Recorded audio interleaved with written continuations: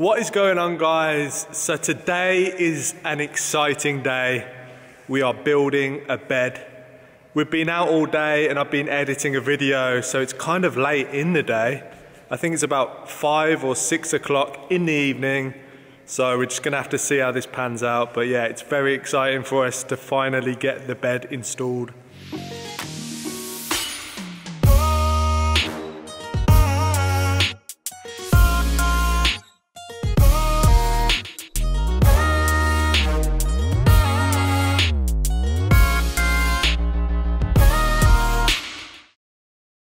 So this is the wood we are going to be using. This is 2x2, super sturdy but not overkill. And we've cut all of our legs there. We've got about 8 of them, we might need some more. And then me and B are just working out an angle, and we've got this super new tool. Do you want to show them the new tool that we've got? Yeah, it's over there. Okay, so this is the new tool that we've got. It's called a contour gauge, and this thing is incredible. So what we want to do is we want to get the angle of this here because it's slightly curved. So all we have to do is line it up and we can push that in and get the perfect angle around that piece of wood. It's absolutely incredible. And Blue Peter styly, here is one we made earlier. Just cut this on the miter saw and it fits like a glove. Perfect, because without that there would have been a nice big gap there, which we don't want, because we're going to put a metal bracket so this beam is supported by the frame of the van. Okay guys, so here is the frame of our bed. It's 6 foot long and the entire width of the van. We're not having the bed the entire width.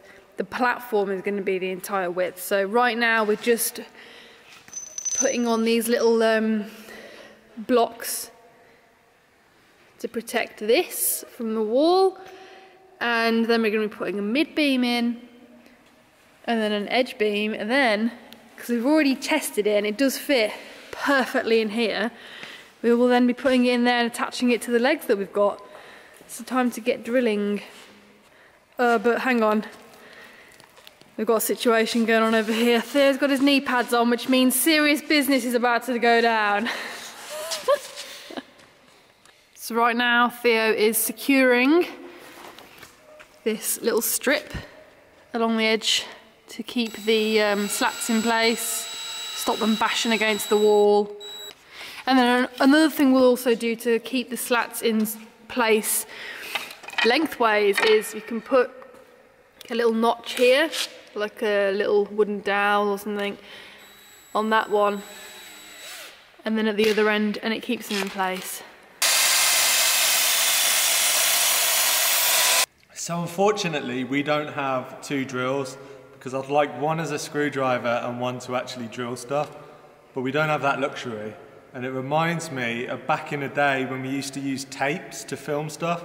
I used to have competitions with my mates to see how quickly we could change a tape in the camera once the other tape died. So this is me doing the quickest change possible from screw bit to drill bit. You ready? Go.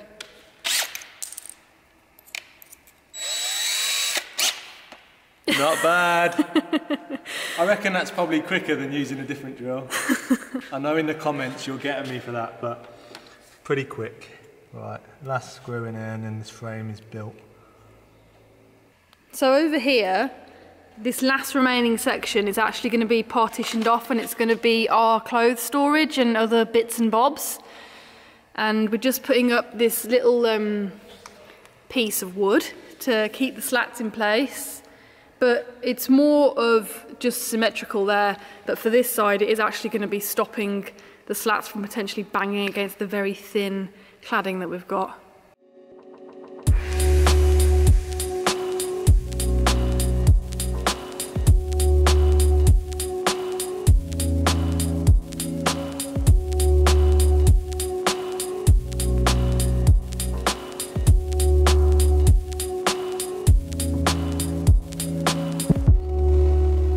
Okay, so here is the bed frame in. None of it's secured in place with the legs yet, we haven't got all the legs in either. We're going to have 3 legs on each side.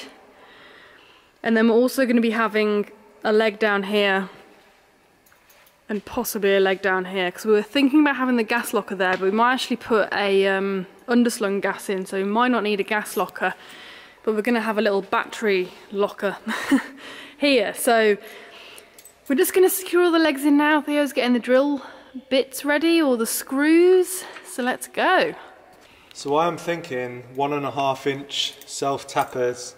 So drill a pilot hole and put these straight in, but I just need to check. Obviously there's no wood going to be in front of this, so the whole screw is pretty much going to go through the metal, so I just want to make sure that I'm not going to go out the back. So these brackets are going in the back wall of the van itself? Yeah, so they'll be secured to the actual frame of the van, like that. This won't be able to go anywhere, and it will also support it from the back as well.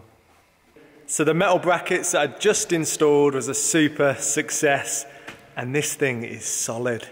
That's just what we want. We don't want this moving at all. Hey. It's time to do the legs. Yes! I'm ready. Today we are finally getting to use our pocket hole jig. Theo has been after one of these for months. Yes! Ever since we decided we were going to do a van build, Theo was like, oh, we need to get a pocket hole jig. Pocket hole jig, pocket hole jig! And this arrived at Amazon today. So we've done a little test actually, let me show you. Look at those holes. So basically, if you don't know what a pocket hole jig is, this thing creates extremely sturdy, strong joins at an angle. Look, check it out.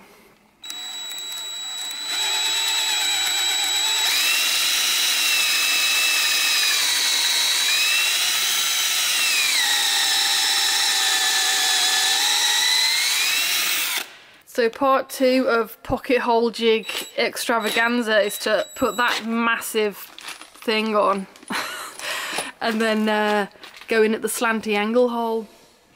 That is the correct term, isn't it? The slanty angle hole. That is. And yeah, we're securing it across beam to the bottom of the bed frame.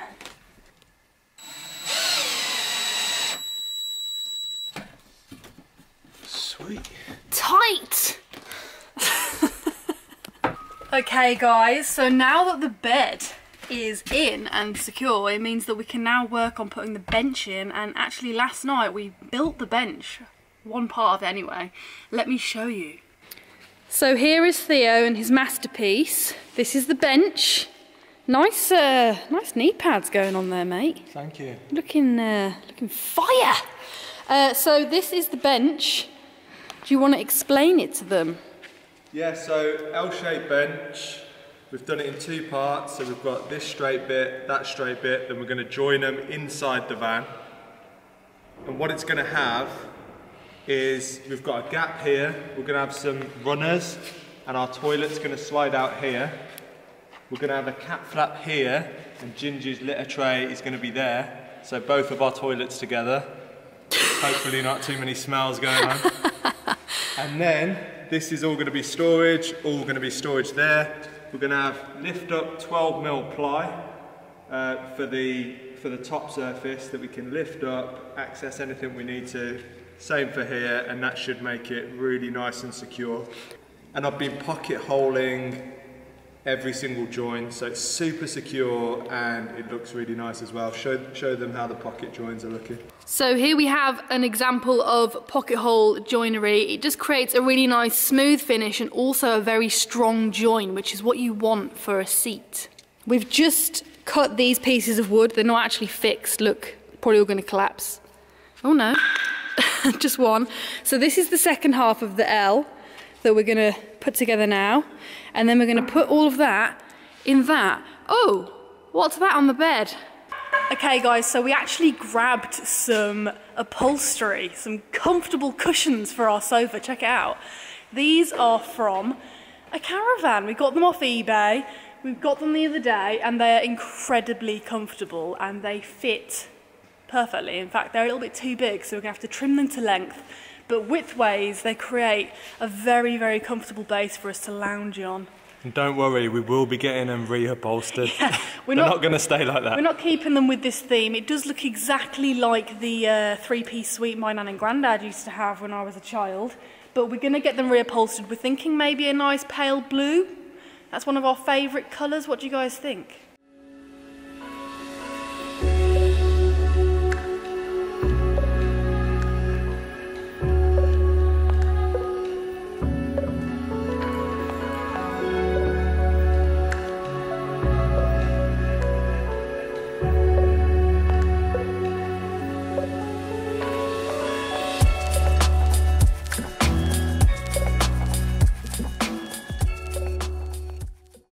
So I've very nearly finished a whole L-shaped bench. I just need one supporting beam that goes across there.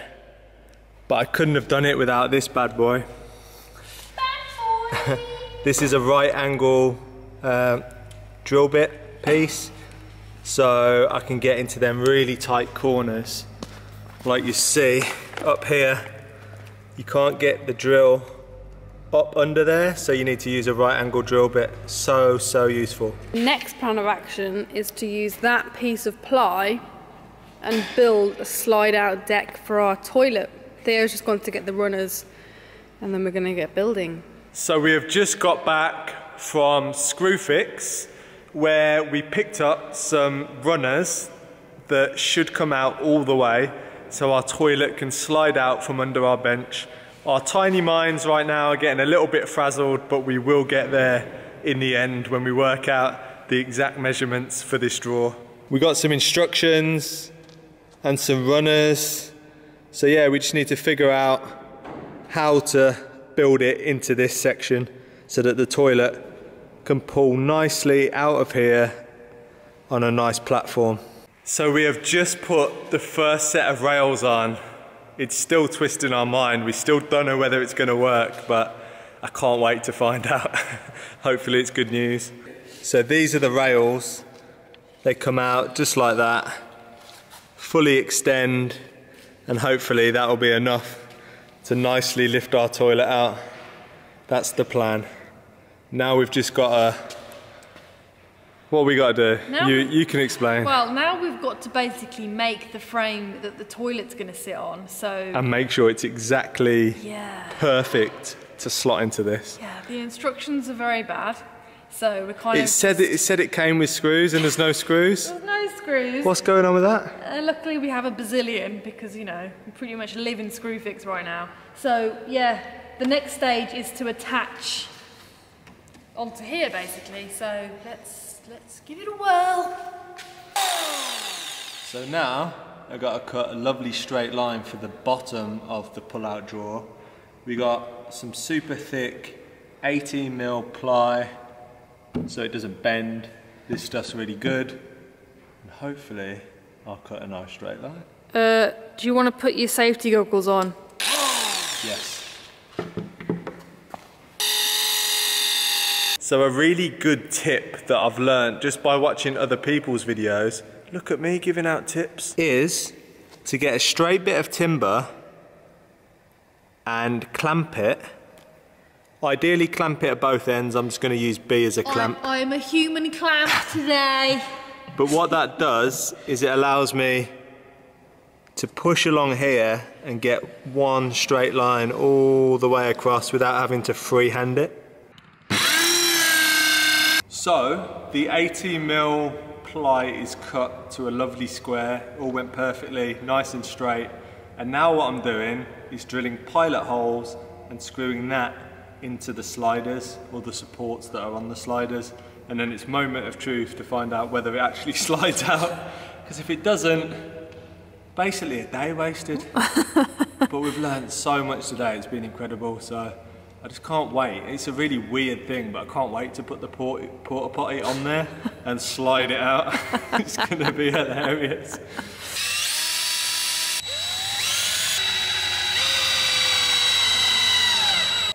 Moment of truth time. Does it work? Let's have a look.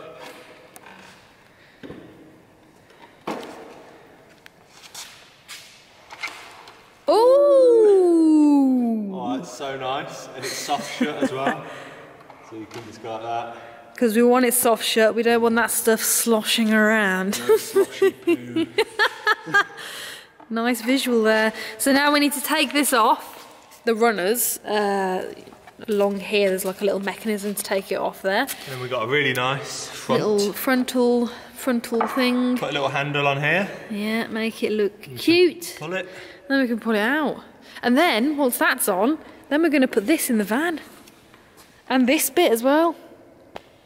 It's all coming together. It is. It really, really is. I'm just like, I wanted to put one of these in the garage. Now I know what I'm doing, it'll be a lot quicker for the generator to slide out of the garage. So what I'm doing now is just lining up my pocket hole jig, and then I can put some really nice hidden screws into the nice front cover of the slide out drawer, and it should look really nice.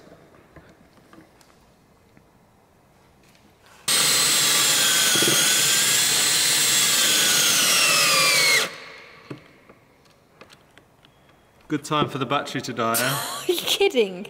Please tell me we've got one on charge. I can't believe it died literally midway. So the next step in the bench making process is to create the top base, which is going to be made out of this 12mm ply.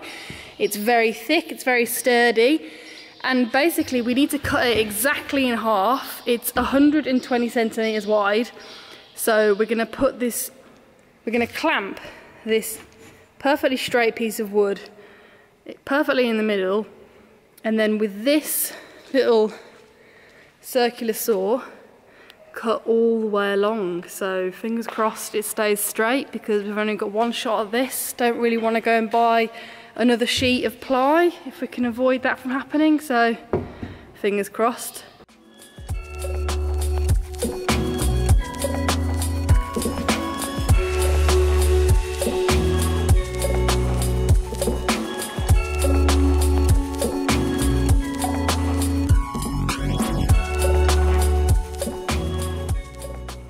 Okay guys, so as you all saw in the time lapse, that little experiment was a success as far as we can tell so far. Just look at his face. He is a proud man. I love it when things go to plan. You know, that's a long sheet and it's perfectly straight, so... Let me show you guys what we've done. It was messing with our heads a bit though, because the grain goes a different way. So like we were like, that's not a straight line, but it was just the grain was wonky. It didn't look straight, but we measured it and measured it and measured it. I think we measured it about 4 times, didn't we? And it was perfectly straight, so let me show you. So that is one massive piece. It's actually 2.4 meters in length, which is now 61 centimeters wide. And here's the other 61 centimeters. So as you can see, the grain here, it's quite prominent. And when we have the line drawn on, as you can see, the grain kind of goes towards this way. So it really did look totally wonky, but it's actually perfectly straight. So now we need to cut these to the size of the benches and then slap them on.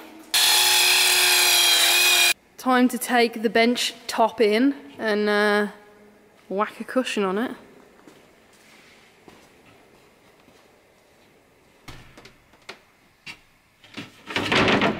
Like a glove. So a little bench sheet update. This is what we've been up to. We have cut out a little ridge along here so that the other L-shaped seating area can go into it. The other work surface can slot into it nicely and have some support.